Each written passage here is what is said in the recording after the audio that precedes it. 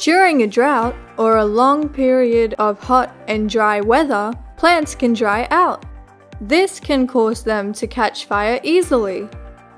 Sometimes these fires get so big that they cannot be controlled by people.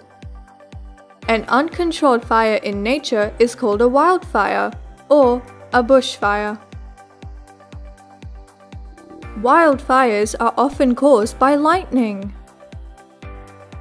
They can also start when fires lit by other people get out of control. Wildfires can be very dangerous. They can cause extensive damage to property and affect plants, animals, and human life.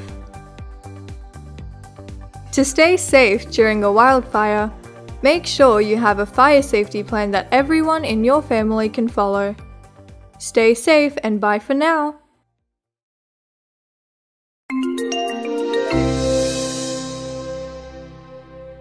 Don't forget to subscribe.